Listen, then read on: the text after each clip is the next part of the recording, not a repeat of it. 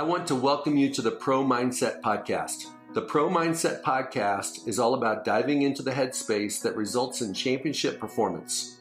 High-performing athletes, winners, have this mental flow and have a positive headspace for their performances and success. Join me, Craig Domann, sports attorney and NFL agent, on this podcast. I will interview pro athletes, college athletes, football coaches, and sports personalities. Together, we can discover how you can get in the flow and have your own pro mindset.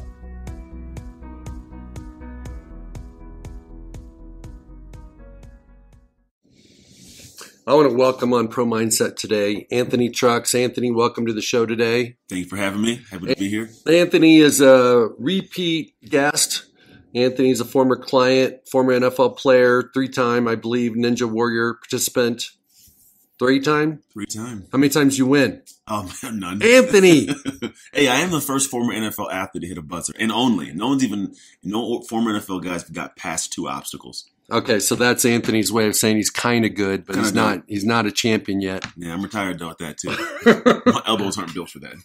Okay, so today I think what we're going to touch on is something that every single listener is dealing with, which is a pandemic. If you're a parent, you might have your kids at home. Maybe they've been taking a break from school. If you got college-age kids, they might be back at home. Mm-hmm. If you've got young kids, you've had to figure out daycare. Everybody's in a little bit different situation. Mm-hmm. A lot of people that have been working in offices are now working from home, working remotely. So here's the big question.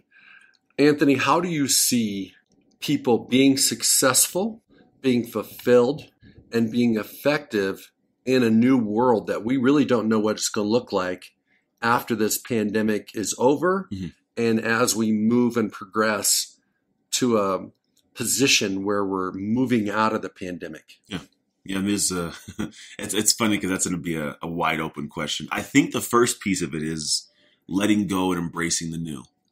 I think a lot of people have fear and anxiety because there's this unknown that I don't know, right? And that's the embrace the new. Is people are not embracing new just yet. They're still latched on to what I know. There's that statement which is the evil I know is better than the evil I don't.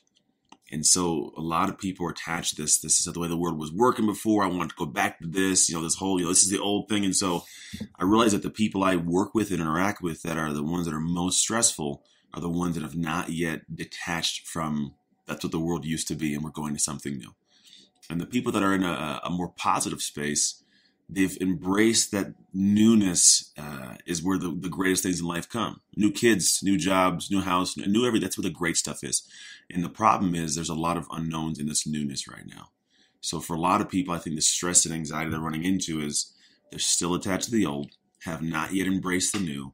And what that new is, I don't know. That's kind of a fun thing. It's going to affect, like you said, parenting, careers, what success looks like, opportunities. Some people's jobs are never going to come back. Financial world's going to be all askew. We don't know. But as things come to pass, as the world starts becoming this new settled foundation, which could take years, who knows? The people who will have the most success are the ones who are open to the most newness, embracing things they're completely unaware of, feel awkward in.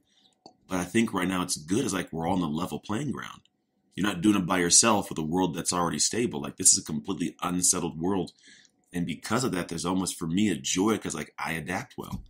And so in understanding how to look at the future, I think if you can get your mind to a position of like, okay, all great things come from the new things are at first unknown. It is scary, but like in that cave of unknown that has like a monster that scares you, it's also a treasure. If you keep holding on to that, I don't know, whatever that old world is, you're going to end up being chained to something that's going to end up just, the rest of the world passing you by and you're stuck in the background. So what comes to my mind is that everybody and every human gravitates towards their comfort zone. They want to stay in their comfort zone. Mm-hmm. They get to the edge of their comfort zone and they pull back. Yeah. Everybody, not everybody, but most people feel more comfortable being miserable in a comfortable comfort zone mm-hmm. than they do perhaps in seeing happiness or success in something they're uncomfortable with. Yeah. Okay. So give us like your David Letterman top 10 guidelines for life to the 4 P's, mm-hmm. positively posture post-pandemic. positively posture post-pandemic. It's good. Well done. You made that up just now? Just now. I like it. A couple here. So the world that I work in is identity. And here's the interesting thing about what you're talking about. Essentially, the posture is to prepare, right? Is to like get ready for. And the interesting thing is a lot of people are attached personally to this old world. That job I had, when I lost it, I lost me. When my kids are home or my wife's home, we're fighting, I lost the relationship, I lost me. And so I'm looking at a lot of people have an identity crisis, more than they even know. It's not just this thing you lost. A lot of people, if you look at kind of like how, like a metaphor is like there's a tree that has fruit. And the fruit's the career, the relationship, the job, all the stuff you have. But when it's stripped from you, you feel like this fruit gets pulled off the tree and it withers and dies. And you think you're the fruit, like, because it's who I am, right? I'm this job, I'm this money, I'm this relationship. But the reality is you're the tree. Your tree that you are created the fruit.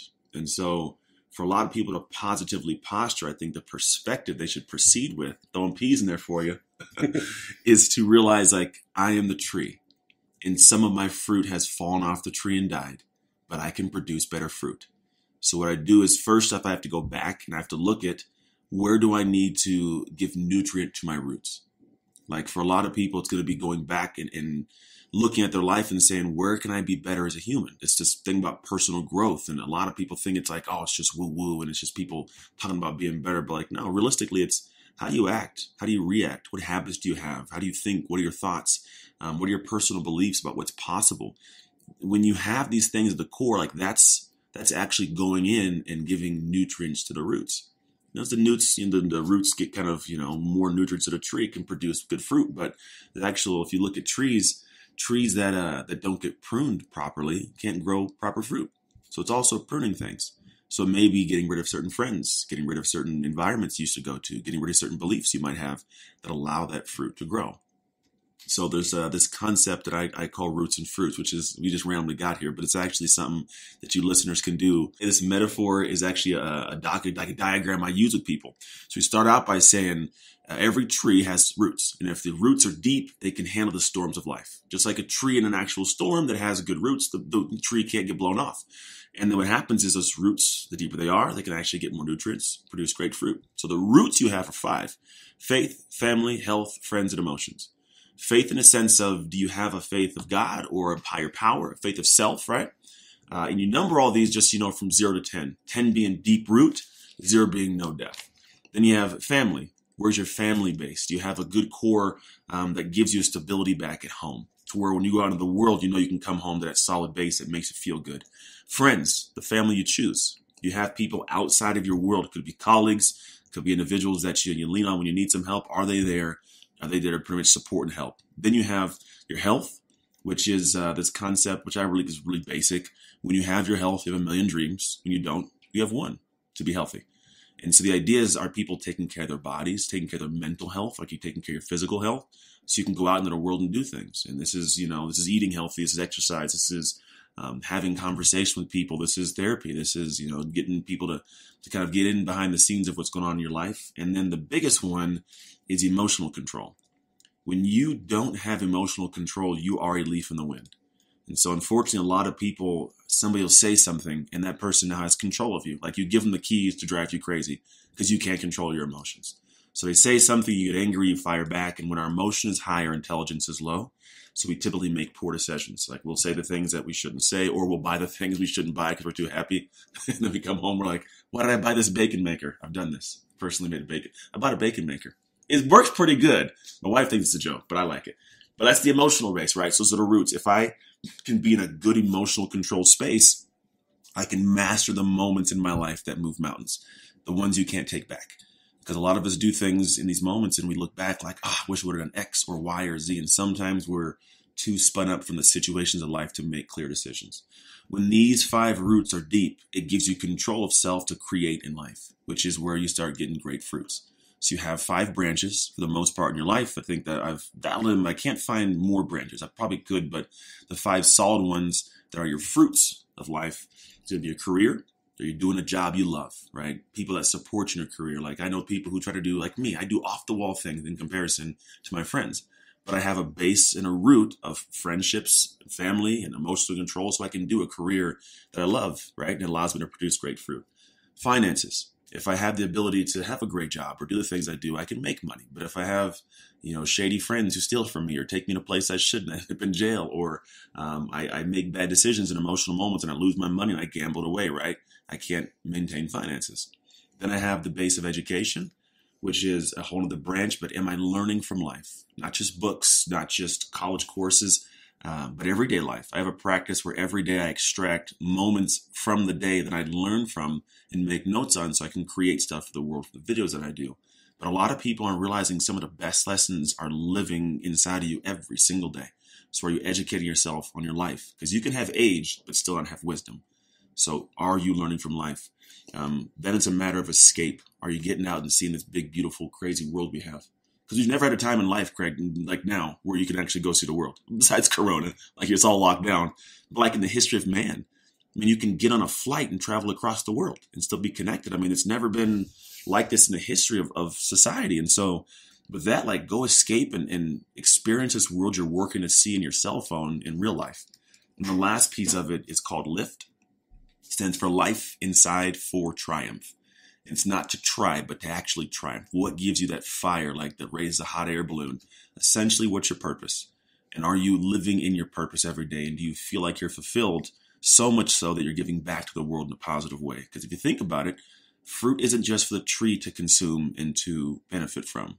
The fruit's for the people around to experience and to embrace and to enjoy. So in your life, if you have great fruits, the people around you get to enjoy them as well.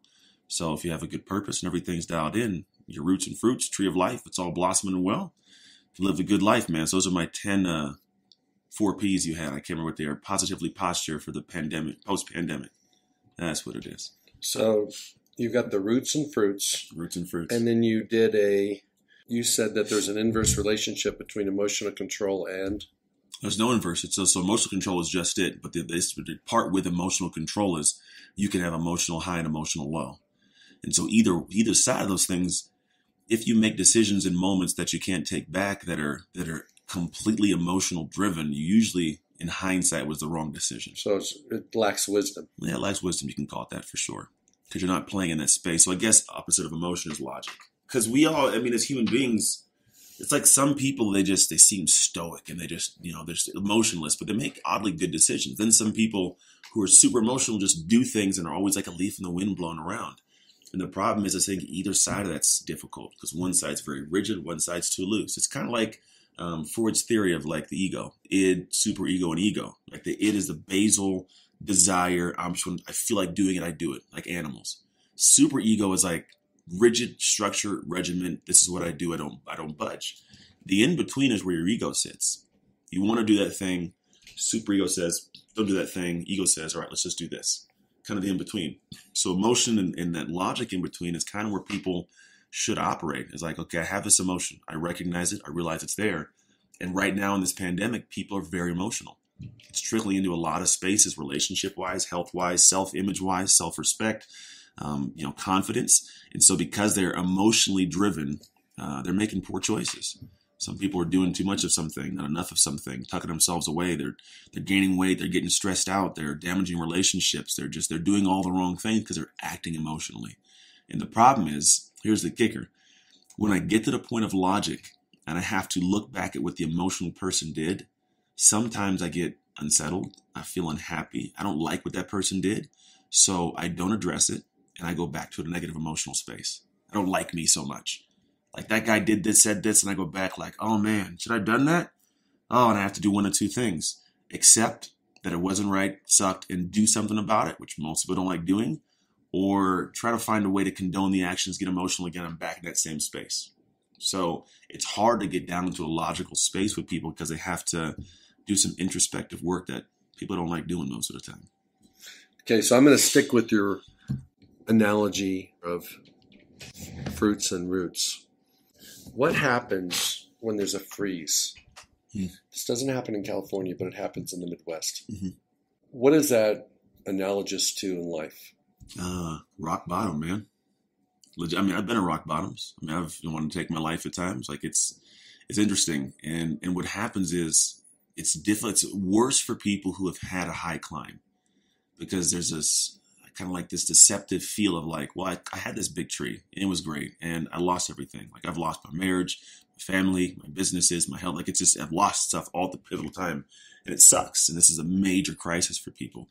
People are probably going through this right now. Like this, it's frozen. I don't have anything. All of me that makes me me, this whole tree is gone. But the truth is there's always seeds. And the deceptive thing is I want to go across town, plant this seed, and I want that big tree again right now. And if you take it a step back, there was a person who took that tree, planted the seed, and was there to nurture and tend to this tree so it could grow as big and healthy as it is. And in those moments, we have to go back to being that person. Because the tree is there living, but somebody had to tend to that tree. Somebody had to plant it, go through the seasons of ups and downs, and it's cold, and cover it up and water it, and prune the leaves and put the little sticks to guide it to this, to go straight when it's flims. Like you have to do certain things. And so if somebody right now has hit the rock bottom, the problem is they are in the worst emotional space to go and start tending to a tree. I don't want to do it. Like I don't feel like doing it. The problem is that's the moment you have to. And if you can get out of the space and realize like there is a space, like if it's the Midwest, doesn't get as cold as California, I must go find a new environment to plant the seed and get back to work and growing the tree. It's hard because it means you sometimes have to move. You move to a different city, move to a different environment, leave certain areas. Like you have to cut short all the things that make you you right now. And that's a difficult thing. Like it's incredibly hard to have to go from scratch. But the truth is either you're going to do that and create something great, or you will stay a dead frozen tree, or you will actually die. How do you help people that might be in rock bottom right now, may have lost their job? Mm-hmm. Unemployment doesn't even come close to replacing their income. No. How does a man best recover when he's down and out? Yeah. So this is actually the process that I work people through. And this may be a little heady, but I hope it's not, because it doesn't need to be. But I break my work down to 3 simple stages to work through that exact same thing. And it's 3 stages called see, shift, sustain. It's called the shift method. And I work on what's called identity shift, to shift into the person you're talking about from the person we currently are. Who's a person that has the job, has the money, has this thing I want, right? Because if you were that person, you already have it. You'd already be doing things to have it. So how do we get there? And people can convolute it, make it all confusing. But the realistic part is you have to first see, then shift, then you got to sustain the progress. So the shift thing is unique because a lot of people, they know how to work. Men know how to work. Like you put me somewhere, I'll figure a way to work. I'll just do things. I'll get to the back end of it, be totally exhausted, have nothing to show for it. And it's usually because we just know how to work. But we don't do well is go back to the first phase, which is see, and see what work we should be doing. We'll do the work we might know, but that work we did got us here. And we'll do the work that feels comfortable. The stuff that like, I could do this and I can, sleep with myself and I'll get by, but we're not trying to get by anymore. We're trying to climb and thrive at certain levels, right? Mm-hmm. So for me, I must go back and look at a few things. And I got a client today I was just going through this exact process with. But I need you to see a couple things. One, I need you to see why you are where you are and pull the ego back. Men, we have the biggest egos. It's who we are. It's our pride, everything we've done. It's like who we are. And so when you attack that, like you're attacking us and it's a problem. And so in order for us to actually get better, we have to give ourselves permission to improve. And you're never going to give yourself permission to improve if you won't accept the things that need to be improved. Maybe it's how you communicate. Maybe it's how you drop your pride and do that job that you didn't see yourself ever doing, but your family needs you to pay bills. Maybe it's having a hard conversation with your spouse, and letting her really tell you what needs to be said. So you sit back and like eat that and like, all right, I do got to be a better husband or a better dad or a better coworker. But until you will like swallow that pride pill and legitimately look at what needs to be done, you're never going to do the right work. My pastor called it the shift work for a lot of people. It's like climbing a ladder, huffing and puffing, lean against a building, get to the top, dead tired. And then I look and realize the ladder's leaning against the wrong building. I was just doing the work, right? Where I should have been leaning against that building. And so the C phase is going back and seeing really, why am I stuck? But then the beautiful part is also seeing, where can I go? It's not just seeing the bad stuff, but it's also seeing the good stuff, which is like, all right, this door closed. What other opportunities lie ahead? What treasure lies in a cave I haven't been looking for? so I can actually see these new opportunities. So if somebody's sitting like, what do I do? Start asking questions of people. Like, what would you do? Like, ask people that are your nieces, nephews, grandkids, cousins, brothers. Ask people who maybe you made fun of their career, but they seem to be comfortable right now. What do I got to do your job, right? Go and drop the pride and start looking at nuances that could be part of your future. Because at this point, I mean, it's an unsettled, open world. You can do anything with technology connections, and maybe you have to learn some things you didn't know before. Like, don't be lazy. Go figure these nuances out. And then you start doing the right shift work. Once you're doing that work, one thing people really got to realize is it's going to be this process that incredibly sucks. Like, you are not going to like almost any stage of this, because you have to do things you didn't do, get judged for things you've never been judged for. But the reality is just like you built your life to now, it's a statement that I live by in my work, and it's what you create creates you. So it's the process of creation that creates the sense of pride and self and confidence. So when I know what work I'm supposed to do now, and I start going to the shift phase and doing the work, the more that I go through and experience the pain of sucking at this, the more I learn. And then I go and try it again, and it gets less painful, and it gets less painful. If it's like, let's say 0 to 10 of pain, and 10 was the first time, well, the second time it's 9. Third time it's going to be 8, and it gets lower. And what most people think is it goes from that 10 to 0 and like, okay, I do it without pain, but I kind of hate it. It's not. It goes to a joy, because I know how hard it was. And this is now who I am to do this. And I find peace and joy in doing this thing that was difficult. But it always starts with being ridiculously painful, and nobody likes the work. But to those who stay in it long enough, that get the benefit of, on the back end, the things that used to be incredibly difficult for you are super easy, and they move the needle. You make progress. And the last stage of it is simple. It's what are you doing to sustain this? Because some people will start driving down roads like this in life, and they go down a good distance, but they get to the point of like they were addicted to that struggle, like you talked about. They know this pain. And so what happens is they'll make U-turns, and they don't sustain the progress, and they slide back downhill, and they start back at square one again. And then because they're back at square one, they feel even worse about themselves because they're back at square one. So to sustain, big thing is make sure you are continuously checking in. Does your heart love this? Are you driving in a direction that you know is going to be something you want? Because if you don't have your heart in it, you're never going to have anything. Also make sure that you're going the right direction. Like, am I still headed where I'm supposed to go? Hive is a big piece. Surround yourself like a bee, has hive, and then make sweet honey. Like your life is honey, you gotta have a hive. Where your friends, colleagues, this roots we talked about, like where is that in your life? Do you have the people around you that make your life great, that give you the support you need? And sometimes you gotta get rid of some of the people in the hive, and you gotta add people to it. And adding people is scary too, man. Sometimes people don't realize, like, going out, like, you can cut friends off, it's scary, but going out and talking to somebody who's levels above you, that you don't, like, you feel like I don't belong in their circle and I'm less than them, like, that's a scary place to go also. But you got to go do it. You'd be surprised, because so many people think that same way. So few people pursue higher level humans. And you'd be surprised, like, you're just like me, like, when people reach out to you, you want to help them. So find people that are outside your comfort zone that you want to be similar to or have similar success, and go approach them. And the last part of it is, when you've done this, you'll thrive. Call it drive, hive, and thrive. And thrive is a big thing, because I find that when I'm thriving, or the people I know that are doing great in the world, they're doing well, they want to give back. And when you're in a place to give back, you get to reach that kind of pinnacle. It's kind of a concept like marginal utility. You ever heard of that? Where like, the first one's great. The first hamburger's good. The second one, third hamburger, I don't know.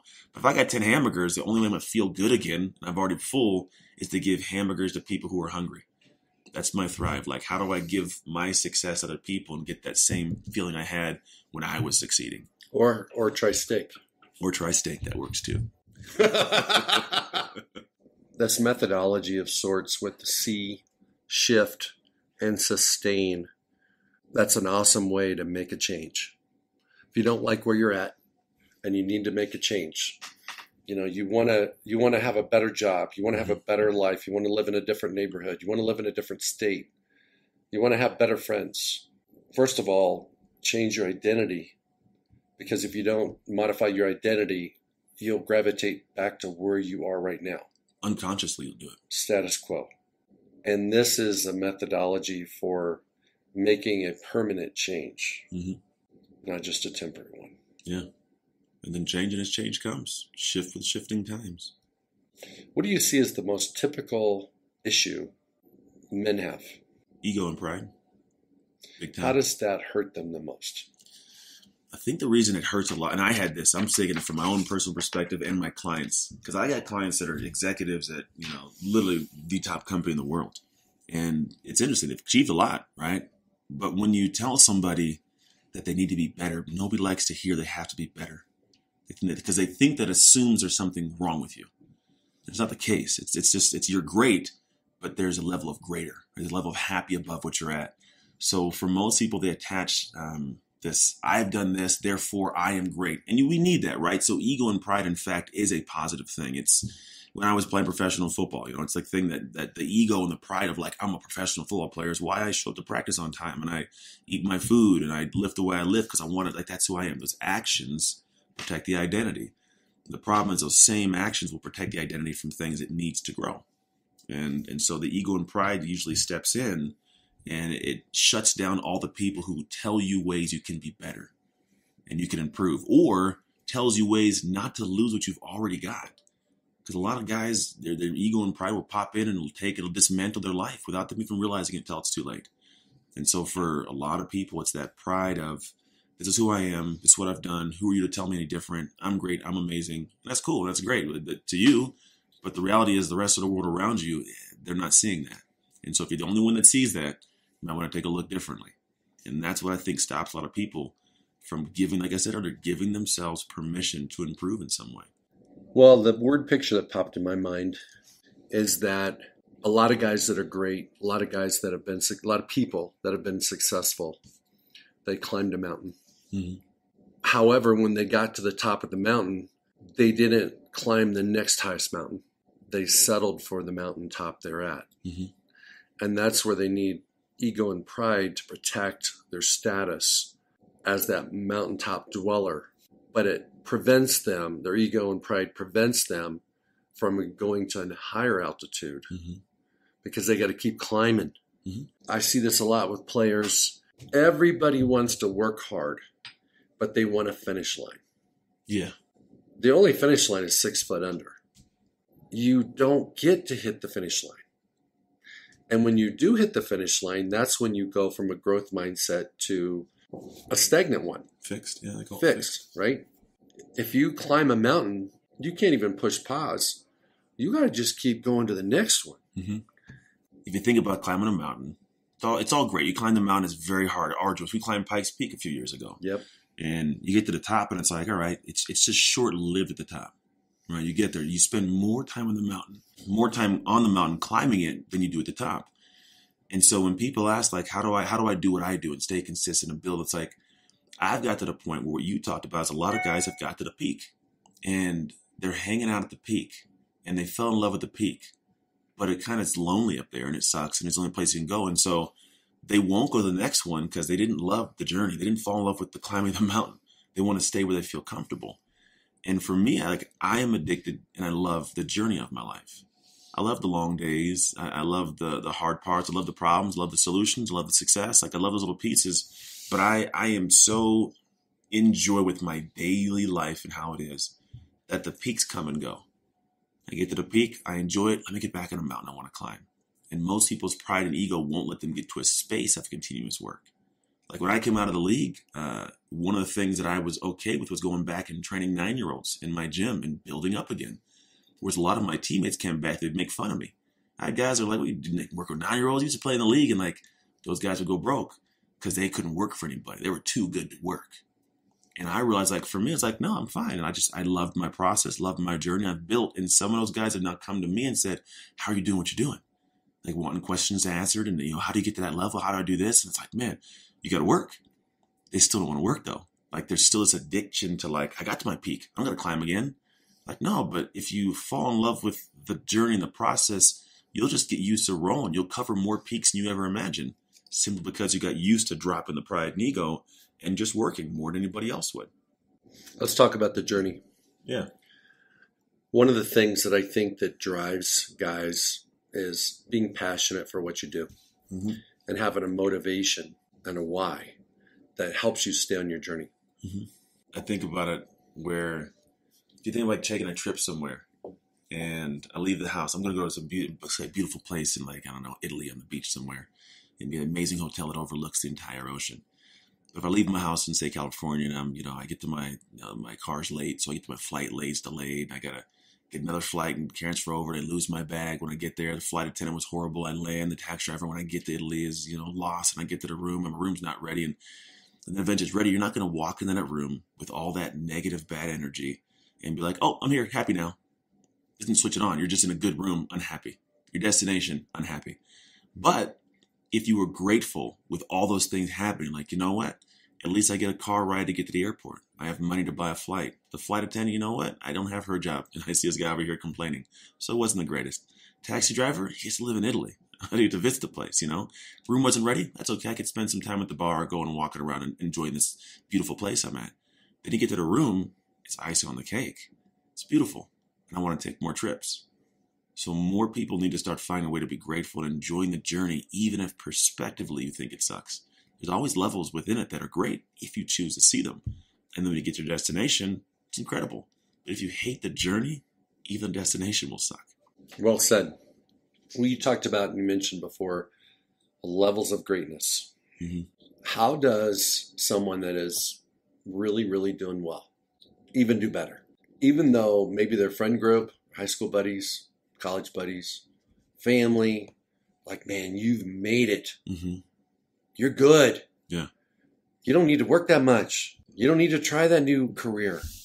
How do you go to higher levels of greatness when a lot of you people that helped you get to the level you're at now think you should put it on cruise control? Yeah, hang out. This is kind of my life, man. My wife and I both, we are the only college graduates in our family. We make good income. We do a lot of traveling. We are those people. And a lot of people are like, why do you want more? What do you go after more for? And I think the interesting thing is when they ask that, they see my success as a diminishing of their level of life. And it never is. It's never that perspective. And then because I feel like that, or they may say that, it actually stunts my growth sometimes. I've found, like in the past, like I didn't want to go to my friends and talk about this new contract I got that made great income because I didn't want to make my friends feel bad. And it sucks because then who do you celebrate with? And then you got to find new friends. But I don't want new friends. Like, I love my friends, and I want to have new friends and then lose these friends and make it be like, well, you guys didn't make enough money. And so I guess success is, first of all, I have to accept the fact that me having success doesn't belittle anybody. Doesn't make you better than them. Doesn't make them less than you. It's just you're doing something for you, right? First. Secondly, I believe we have to get to this point where we set our own scale, not the world scale. Because the world scale is it's unsettled, it's unstable, doesn't exist. Jeff Bezos is the richest man on earth. He still wants money, right? So I could be infinitely unhappy if I don't find a level of what makes me happy, my own personal scale. And so I find that there's been a lot of years where I would accomplish things, and I would talk to some people, and some people would be like, why would you even do that? You already had X. And some people would say, but you got that done, you didn't get this. And no matter which way you go, you feel unhappy. And I was like, man, I don't like this feeling I have from people giving me their insight. So I went back and said, what's great for me and my family? What kind of lifestyle for me is good? Like in the world of what I do, a lot of guys have to be road warriors, get on stages, speak, pound their chest, be the guy. And I could do that. But in my world, I choose not to. Like, I'm in season of dad, I call it. I like being home with my kids. I like taking them to school. I like being able to pick them up. I like being at practices. I love that. And if I was to go and chase the fame and the money and do the thing that the world said Anthony should do, I'd miss out on all those things. And so to not feel bad when that goes on, I just set my own scale. And I go after what I feel is great. I want to create generational wealth for my kids. I want them to understand the value of money, but I don't want them to have to work so incredibly hard to get it like I did. It's just the reality of it. I want them to have those intangibles, but I don't want it to be this like almost a coin flip for them. And my friends, some get it, some don't get it. I just don't care. Like, my wife gets it. And that's who it matters. At the end of the day, my wife gets it, I get her, and that's really all that matters in my home. And so if the people that I really hold the dearest and closest to me understand it, and I fight for what I want to go after. And so people who want more, at the end of the day, like, if you want more and there's valid reasons behind it, it's not going to jeopardize what you've already got that makes you happy, go after it. It doesn't matter what the rest of the world says. Patrick Mahomes, biggest contract of any professional athlete in the history of sports. Yeah.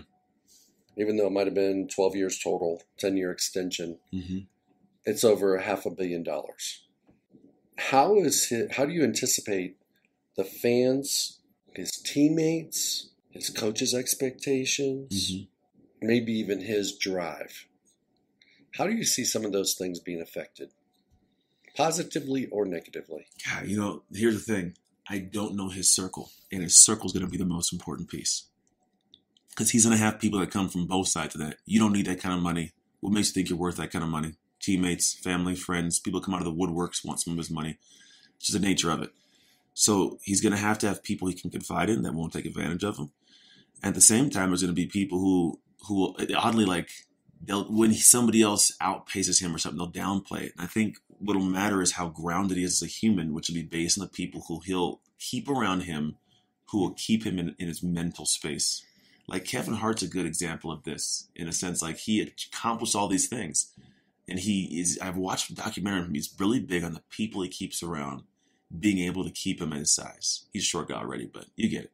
Mm-hmm. And the idea, I think, is, and I've never been in this position, so I can't even attest what it'll be like, but I feel like the people that I've seen that are successful have a core group of humans around them that it's impenetrable. I don't listen to the naysayers. I take everything that's positive with a grain of salt. But I continue to work. And if his heart is to be a guy that is like not money driven, but wants to have a legacy, I think he'll be great.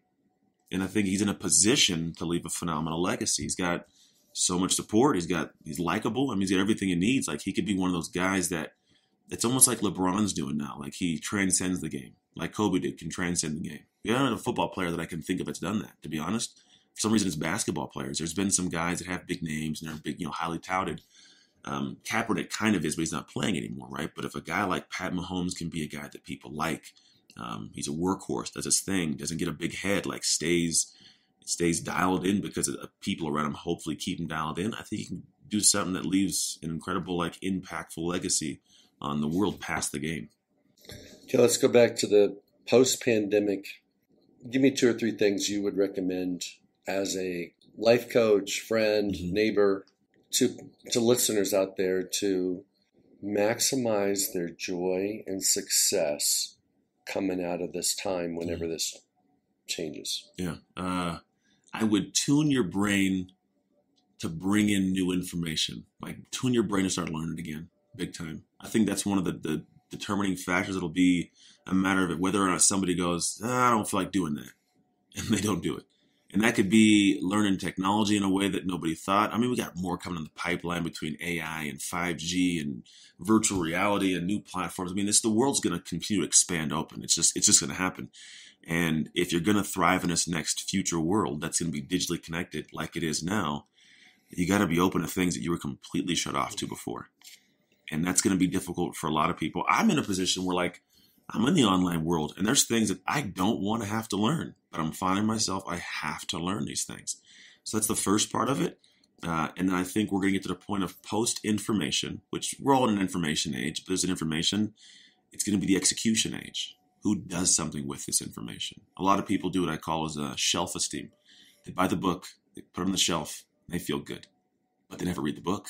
Therefore, you can't apply the information, and you're no better than the person that can't read. And so it gets to the point where people have to take the information that you're being introduced to, sometimes for free a lot of the time, in consuming, and start applying it past the pain points to create something. Because that creation process, that's the ugly, arduous piece. But I mean, think about, like, famous artists and sculptors and, like whoever created Michelangelo's David, right? Like, that's a sculpture at the time. He created that. Tell me his hands didn't cramp up. It wasn't like tired days. Like, but the creation of it, when he got done, like, there's probably, like, if you could see him today, he probably put his chest up and like, I'm one of the greatest sculptors in the world ever. He didn't get that till he made that. And so if you go to the point of, like, I'm going to consume and learn things I didn't want to have to learn, and you get insatiably desiring, like, this desire of creating something and staying in the hard parts to get to the process of creation, you'll create an entire new you, and then create an entire new life.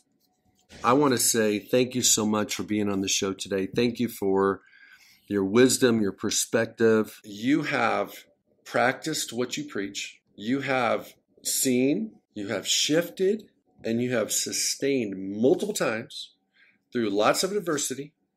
and the roots and fruits that you talk about, you've done it. Your life is an example of it, because you're not the same guy you were 15 years ago. You keep growing. I see you every year, and you keep growing. You're like a man on a mission. You just keep growing. And I don't know too many people that do that, whether they're former professional athletes or not. And so I give you a lot of credit for that. Thank you, man. Appreciate it. Seriously, do. It means a lot coming from you. Got a great deal of respect for you, man. Thank you for listening to this episode of Pro Mindset. If you enjoyed this podcast, please subscribe, rate, and review this podcast. You can follow us on our website, promindsetpodcast.com, or on Instagram, Twitter, and Facebook at Pro Mindset Podcast. Thank you so much for listening. We'll see you the next time.